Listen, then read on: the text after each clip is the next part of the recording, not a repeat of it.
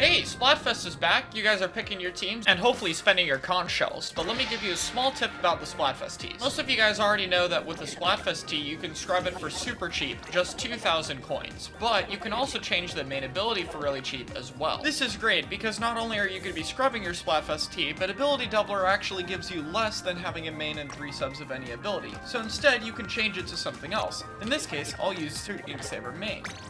And well, if you want to change it later, say maybe you're picking a weapon that wants some more speed, well, just change it, and you'll get the 6 subs back immediately. You can do this as many times as you want. Just remember when the Splatfest ends, change it to something random you don't really care about, and then you can get all the chunks for your relevant abilities back for free. Hopefully this helps you out, and subscribe for more. Good luck out there.